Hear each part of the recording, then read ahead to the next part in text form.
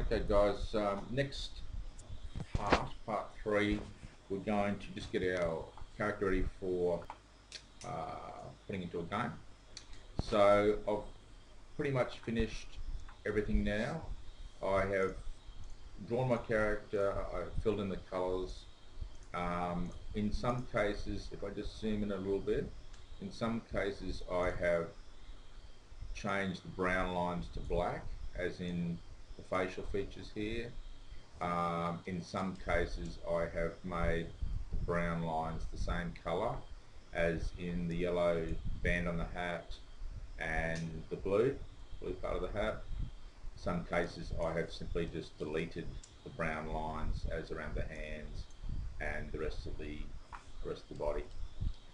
Had to put in the eyes and I had to put in the buttons there as extra shapes, and that brown line that was down the centre of the shirt, I made that black, so it's pretty all right to go. Okay, next step to make this character ready for a game. We need to group all the parts together, so there's lots of little parts to the character. So click on your selection tool right at the top there, the black arrow. You're going to start on the left hand side over here and click and drag so you draw a rectangle around everything completely. Don't miss anything out, let go, and it selects everything, so everything's now shown with all dots. Okay, then you're going to go to modify and group.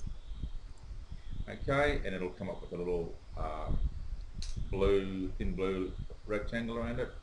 And then finally we're going to make this a symbol. So the keyboard shortcut is F8, or you can go modify, convert to symbol. You can see F8 is a shortcut there.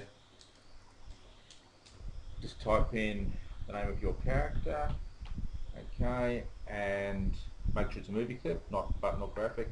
Registration point doesn't normally matter, but I'm going to animate this character very simply soon. So I'm going to choose, there's 9 different positions. The default is top left.